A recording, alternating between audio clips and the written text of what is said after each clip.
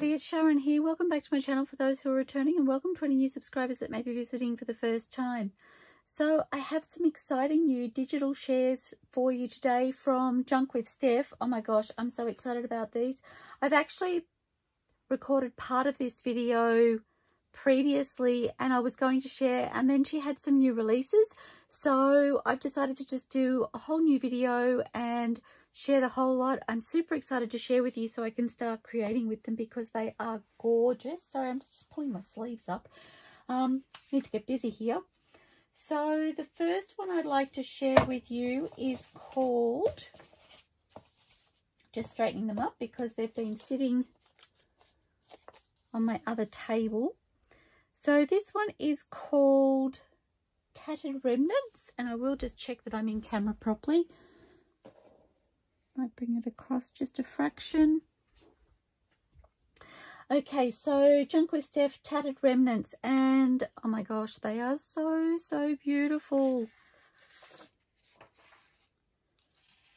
I love the depth of colour in these darker ones.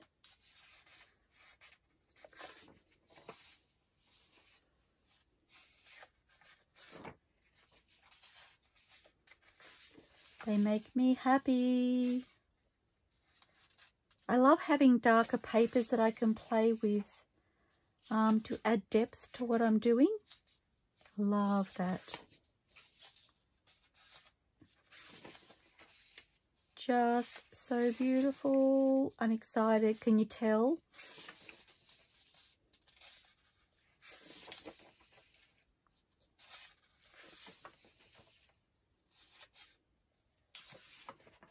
Oops, I think I have two there. Do I? Yes, I do. Oh, look at that stitching. I hadn't noticed that before. Oh, and again on this one. Oh, gorgeous. Okay, so that is the first kit, and it is again called Tattered Remnants from Junk with Steph. Next, I have Shabby Remnants from Junk with Steph. Just straightening up in my camera. And again, just beautiful colours in these. I just adore them. So excited. Oh my gosh. So excited to start creating with these. You have no idea.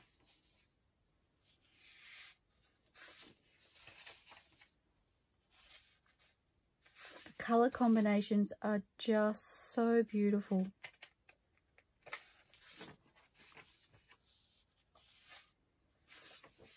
And for anybody who's watched my channel before, I have said that I'm not a huge red fan.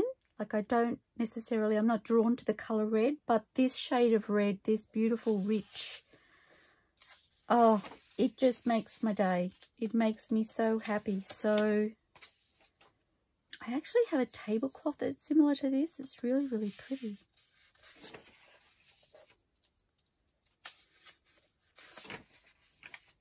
In that really beautiful lemon colour. Love that.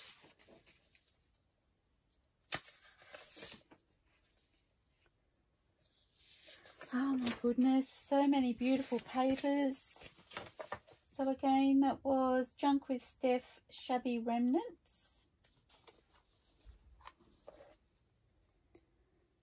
And next I have Junk with Steph, Frayed Remnants. I love that paper.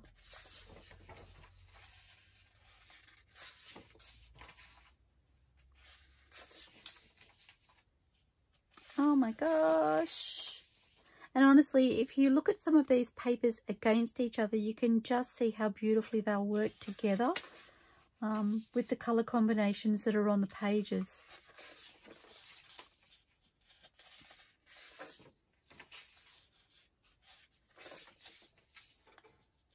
Just so gorgeous. I think my printer was just speaking to me. Oops, this one's upside down. Sorry about that.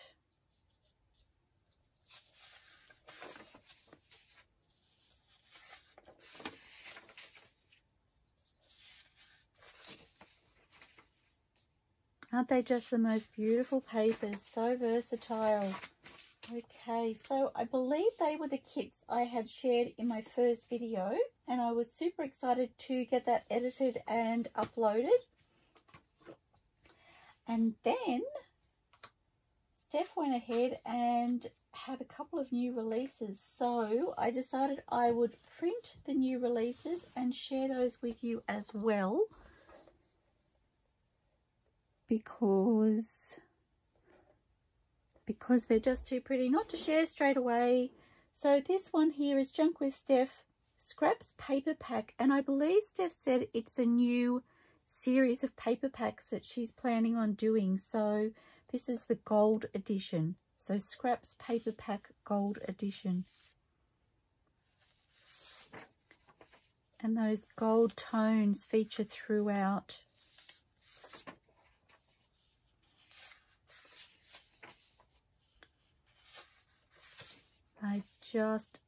I actually said to Steph, there's something about this kit that got me really, really excited. I don't know what it is. I don't know if it's just the happiness of those golder tones.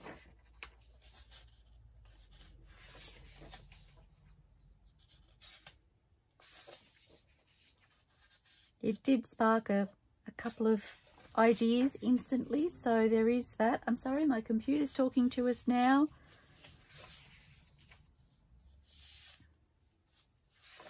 Just gorgeous.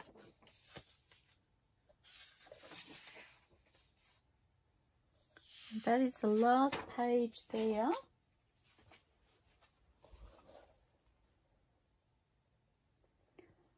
Okay, and the last kit I have to share with you is Specimen Labels Volume 2. Now, of course, from Junk with Steph. So if you've been watching my channel for a while and you've seen me work with Steph's kits before, there is a Specimen Labels Volume 1, and I tend to be drawn to that quite a bit. So when I saw the release of this kit, I was beyond excited. The labels are such beautiful colours, often have a lot of neutrals, so they go with so many things.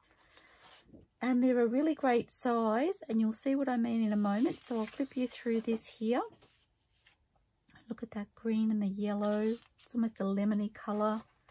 Might look great with those gold edition papers.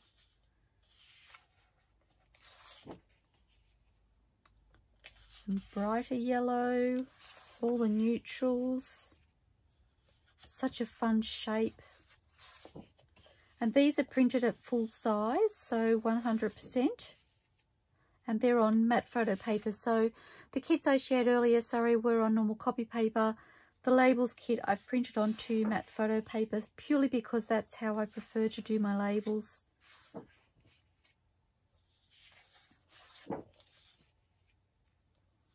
I mean, won't they pop on a journal page? Oh, so pretty.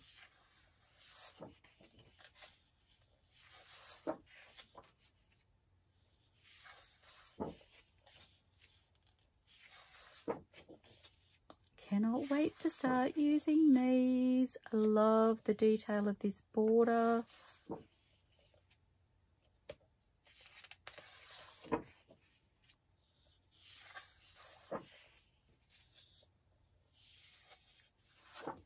Okay, so that is the last page. And that was Junk with Steph Specimen Labels Volume 2. And yes, I did. I went ahead and I printed it 2 to a page. So I'll just check and make sure. I'm sorry if I'm wobbling the camera. I forget my camera stand is actually attached to this table now. I need to stand up to make sure I'm actually in camera because I don't have any real markers here. Well, I have markers, but I'm often a little bit skew-if, not necessarily straight. So I like to check that for you. So this one here, I've printed 2 to a page.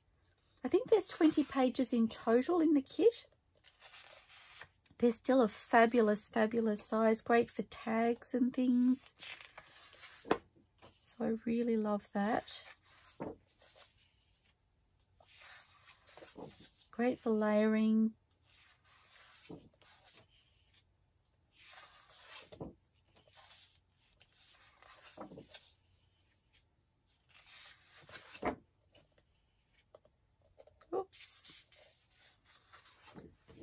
Okay, so that was Specimen Labels Volume 2 from JunkWithSteph, printed 2 to a page. And then, because they were such a fun size still, I decided I would try them 4 to a page. So here I have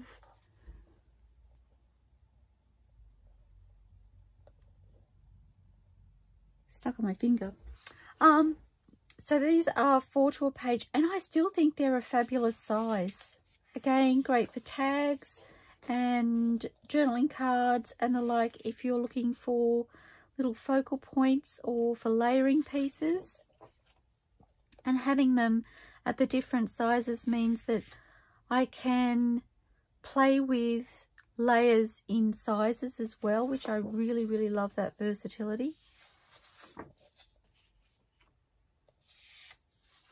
Okay, so that is Specimen Labels Volume 2, printed 4 to a page.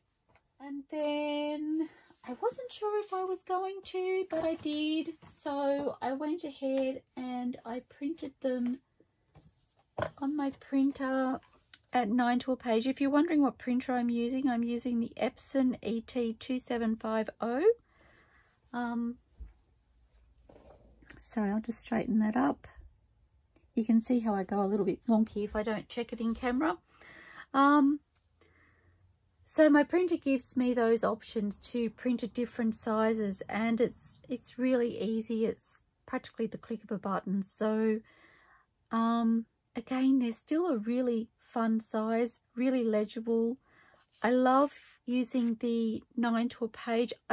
I do wonder whether this would even go down to contact sheet size, which is the smallest print option I have on my printer. I didn't go down that path, but maybe one day I'll try it. And as you see, I have 4 of each image. When I do these smaller prints, I like to try and utilize as much paper as I can. So doing 4 per page gave me the least amount of waste on the number of pages that I've used. So you'll see what I mean when I get to the end.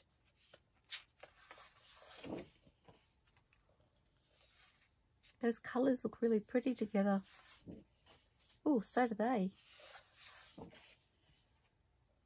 Oh, actually, it's really fun to see them like this with all their colours. I love that.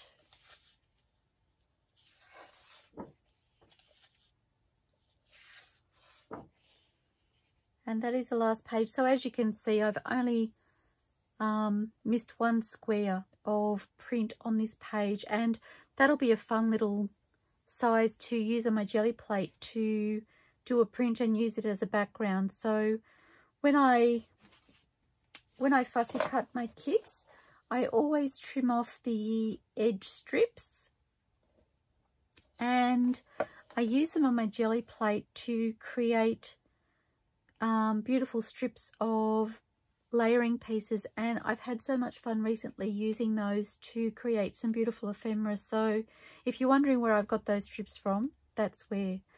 So I'm so excited to have shared these with you. I wanted to say a huge thank you to Steph from JunkWithSteph for allowing me to showcase your beautiful digitals and for letting me share them with everybody, because I get so excited when I can.